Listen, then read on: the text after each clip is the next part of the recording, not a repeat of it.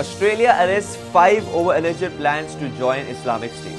5 men were arrested on Tuesday as they were towing a boat towards Cape York in far north Queensland, ABC Australia reported. Australian Federal Police Deputy Commissioner Neil Gaughan said the men aged between 21 and 33 years old were very committed to leave the country after previously having their passports cancelled.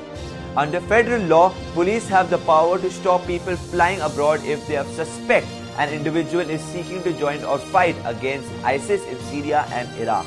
No charges have been laid against the 5 men in question yet.